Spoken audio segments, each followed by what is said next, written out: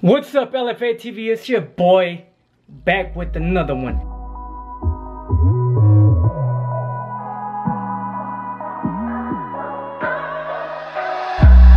Hey, Russian!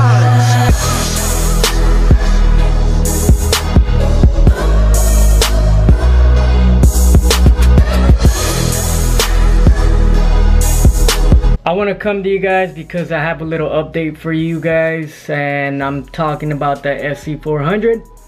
I want to say that I purchased, whoa, red. So I purchased the SC400 about a year ago, and I got it with 180,000 miles. And I started buying a whole bunch of parts. Aftermarket parts, obviously, if you guys have checked the other videos, but I wanted to start doing some of the maintenance, so I changed all the suspension components. And then I thought after that, I saw on that little label on the radiator fan shroud, you know how they put the little label of last time the timing belt was done. Well, the last time the timing belt was done on the SC400 was at 90,000 miles. So I figured it had 180,000 miles when I got it. It has about 190,000 miles now. I figured it was time to change the water pump, the timing belt, the tensioners, the pulleys if it needed, and all the other good fun stuff in the front. So I found a local guy on the Facebook Lexus page, local right here in Phoenix, Arizona. His name is Max. Big shout out to Max. I actually took the car to him earlier today because he gave me a steal of a price to do my timing belt, water pump, and all the other work that has to get done. Because obviously, I'm gonna be honest with you guys, I have never worked on a 1UZ, and to be honest, it was a little intimidating when I saw all that stuff online on the forums. So I figured I'd let someone that has done it before do it for me, since it is my baby. I wanted everything to be good.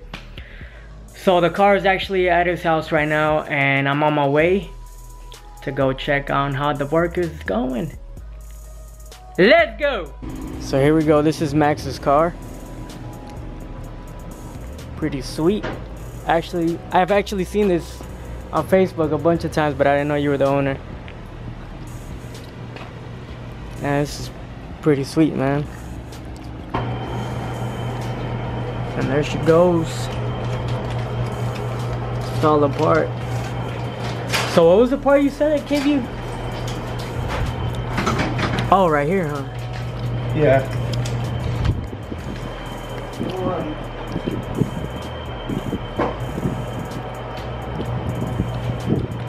So this seal was seized on there? Yeah, basically. And it wouldn't come out. Oh, okay. This seal is real tired, and then you can see there's like corrosion, all kinds of good stuff. I didn't even know this was cracked, to be honest with you. There's a bunch of residue, and there's a nice little hairline right there. And then I always thought it was the hose that might have been like bad, and I ended up like this. Yeah, no, the radiator hose. Well, or I thought the clamps were. Apparently, I didn't know I had a Supra radiator. This is from an MK4, you said? I believe so. Okay. This cap, this style is MK4 usually. So usually, well, basically Max is saying that it's kind of redundant to have both refill caps. Obviously for the SC400, it's on here, right? Yes. And then you have another one here. Which kind of makes sense then. And so everything's off right here. And that's the master mechanic. If you guys are local, give him a shout out or hit him up.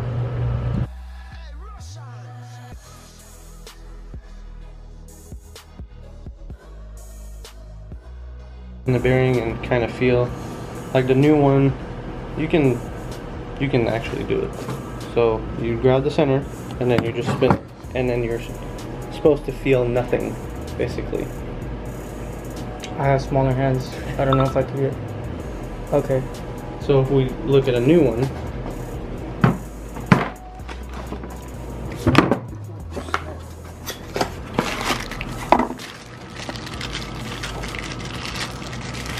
And then you can kind of do, it's going to be tighter, but you can still feel that there's nothing, it's just tight. Yeah. So usually this one is the most tired, so you can feel like, okay, this one you can feel the little like sandy feeling. So if the feeling was in this, that means the bearing is kind of tired, about to go. So like this, eventually will start making noise and kind of wobble. It wasn't terribly bad. Let's see how that belt was.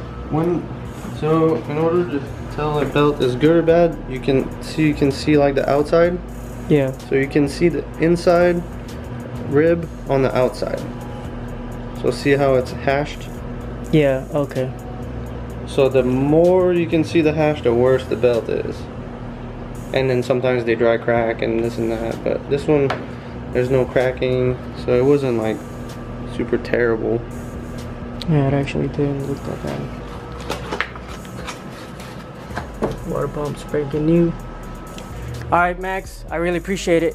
No problem. Check out Max's car, man. That thing's sweet.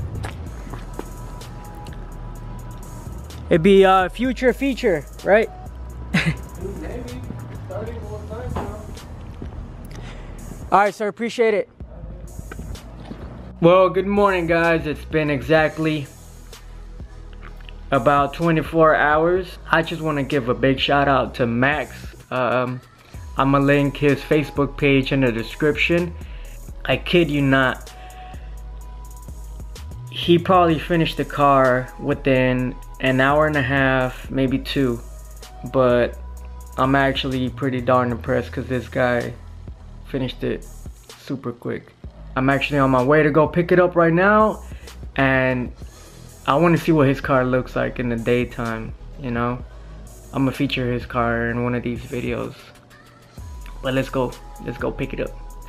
Hey. Well, she's all done. I wanted to see your car in the daylight, bro. What do they call this? The crash bar? The bash bar? Oh, bash bar.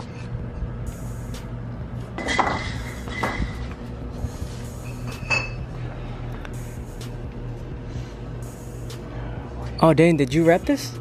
Yeah.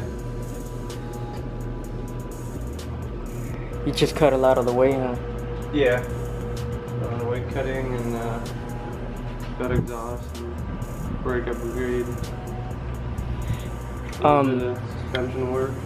Kind of a lot, actually. Are these hard to find? The strut bars? Yeah, the strut bars. Pretty easy. Yeah, there's a lot of money on the back, on the suspension side of things.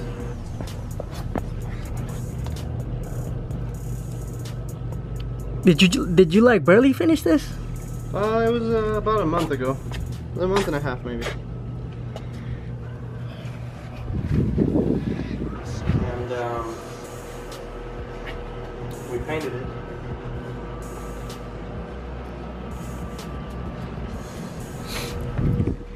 You mind me asking what so you just have a straight pipe or? Yeah, it's straight from, well, I got 58 headers on there too. So it has headers and straight pipe, then X, and then back out. Right in front of it. Cause I think that's what I'm gonna try to get. Length stays the same. And then you do a little toe.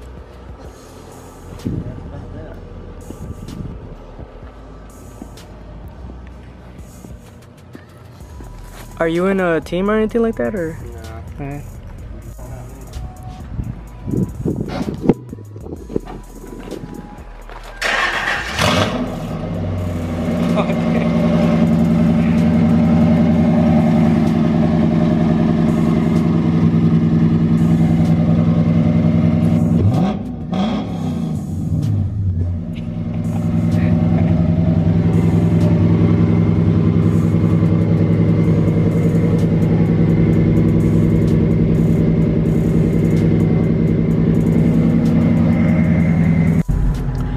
Well, folks, that's all she wrote so far. She's purring like a little kitty.